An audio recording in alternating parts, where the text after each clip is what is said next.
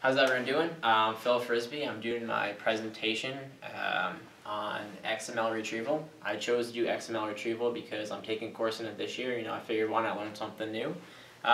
Start off first, what is XML? It stands for Extensible Markup Language.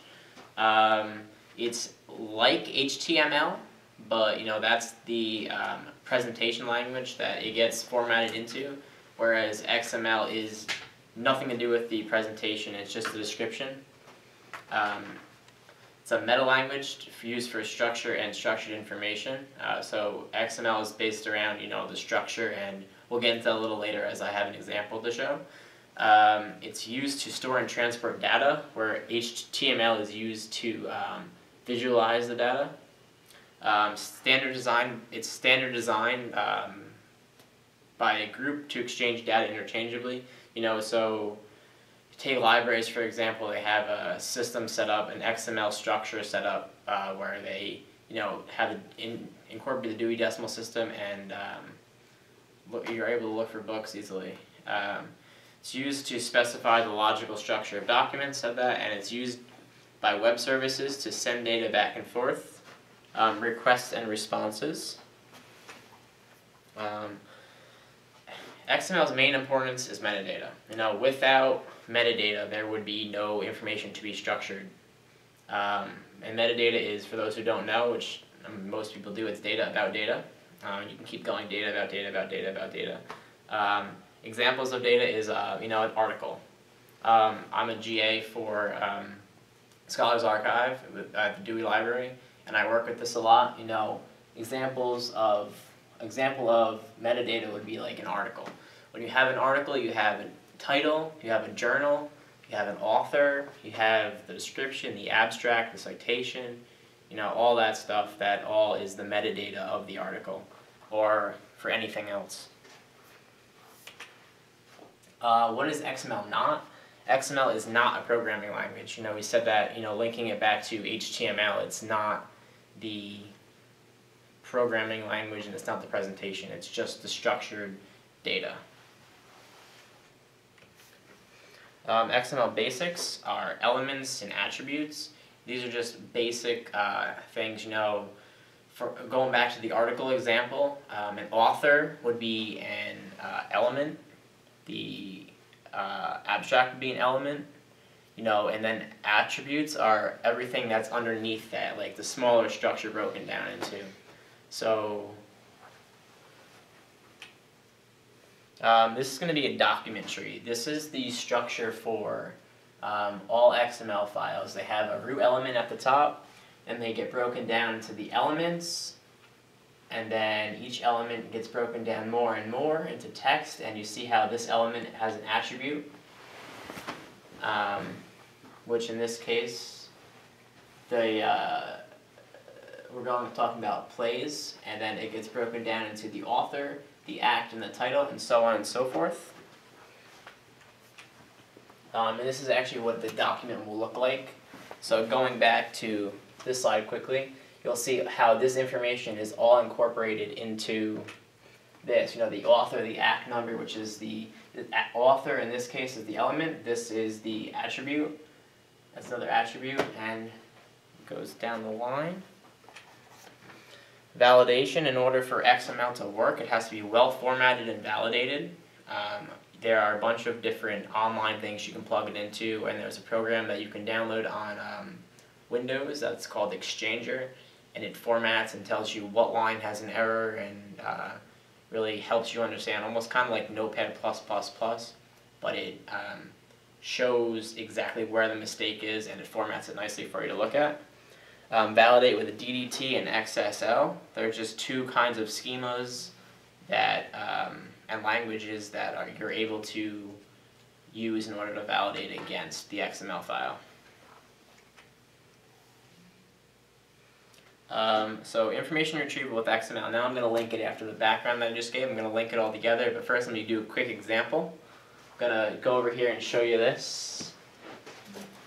I was talking about the trees before. So one of my examples that we did in my classes, the tree is this. The root element is the resale products, and underneath that's the title, subtitle. and under that is the product, and all of these, description, condition, price, commission, and message are elements of the product, while the attributes of price are original price and sale price. So I'm going to show on the screen just how that looks quickly. The XML document is this guy. It's kind of hard to see probably, but here's the whole thing broken down, and this is the actual XML file where at the top you have to have the definition. You can recall everything in the style sheet and the CSS, which is the same thing. Have all the hierarchies here, the products, and for each one there's stuff within it. So product, description of the product, the condition of the product, the price of the product, original and sale price, the commission, and then you gotta make sure to close each tab. And then the CSS, which has all of the, fancy fonts and, that's what I'm looking for. Just the layout, there we go. Each one has its own layout. So the title layout is block, 400, 18-point font, margin left to 20 pixels. Alright, now let's get into the good stuff.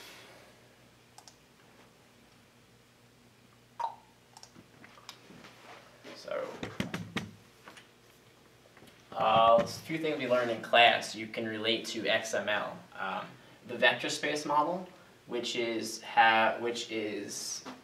where each node is split up into multiple nodes to see where they come together and split. Documents and queries are represented as vectors. These are the formula for each. You have the document one, which is of the query, and then the query one.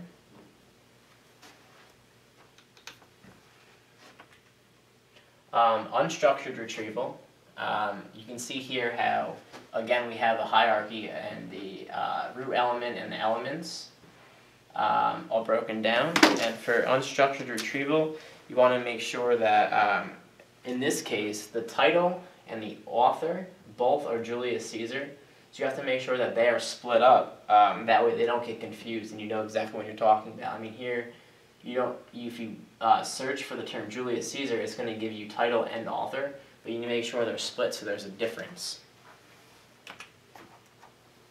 And when talking about actual XML retrieval, all of the nodes get split up.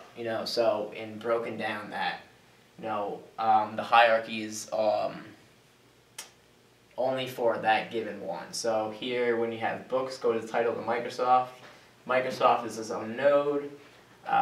Title goes to Microsoft, book then title then Microsoft, and then go back to the last thing that I was speaking of. The author gets split, so each word is its own. Like my name would get split to Philip, and then Frisbie as a separate node to make it easier to spot and identify using the structured hierarchies. Vector space and XML retrieval. The idea is that each dimension and the vector space encodes a term together with its position within the XML tree, which is what I gave an example of and had on the screen earlier, the tree of the hierarchy. The queries and documents are transformed into the space of lexicalized subtrees, which makes particular structure matches possible. As I was saying, everything's got to be split up. Lexicalized trees, each one contains at least one vocabulary term. It checks for relevance and documents D, which was the equation before, and Q, the query.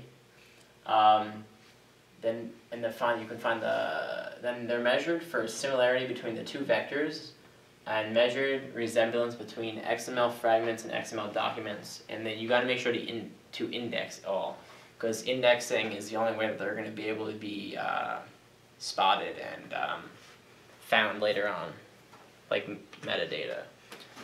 Going off of that, cosine similarity works kind of hand in hand with the vector space. The ranking can be done by using document similarities theory, compares angles between document vector and the query vector. In order to calculate cosine, you're going to take the documents times the query. Down here is an example where D2 times query is the intersection, or the dot It's actually called the, let's see what we got next, the dot product.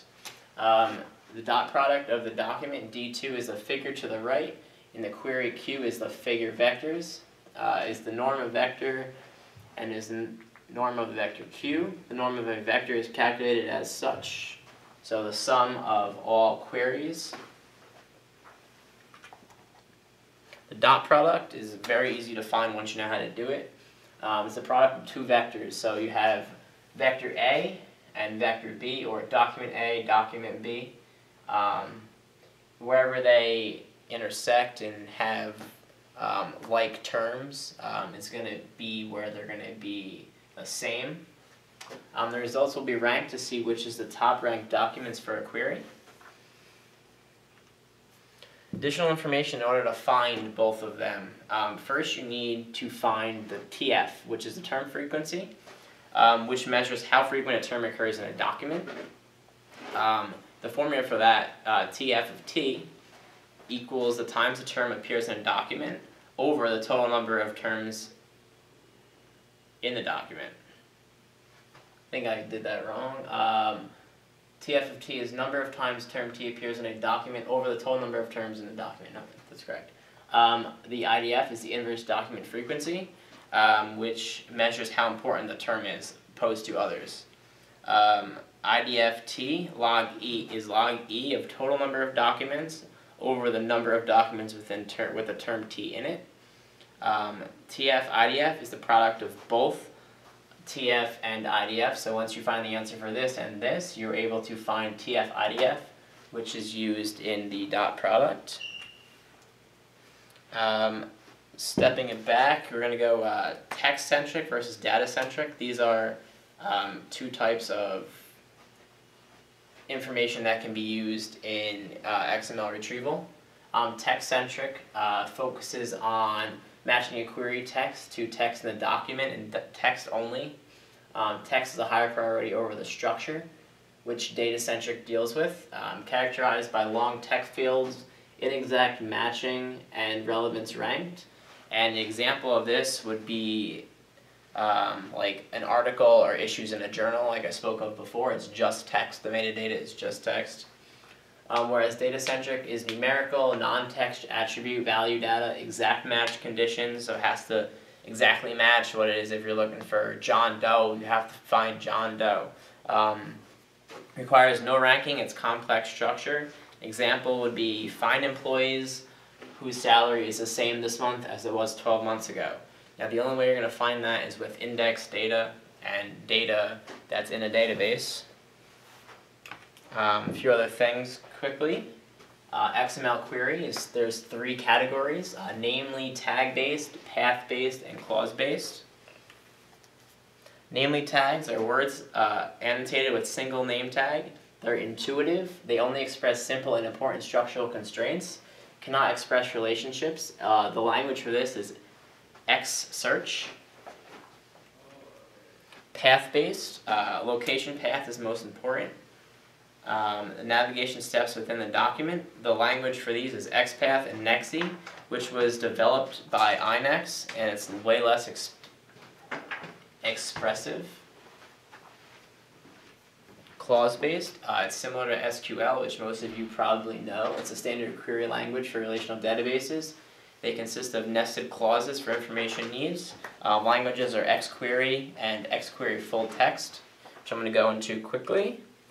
XML query, XQuery, is a query and functional programming language that queries and transforms collections of structured and unstructured data, usually in the form of XML. So this is like the core of XML retrieval right here. You know, you need a language like SQL, you know, that's got for something and it retrieves the data from a database. Core expressions here, in this case, are floor. For, let, where, order, and return. And you know, SQL has its own set of terms that it uses to pull stuff from their databases. Disadvantage of this, though, is there's no ranking and it's limited text search capabilities. Next, we got XQuery full text. It was developed due to limitations within XQuery.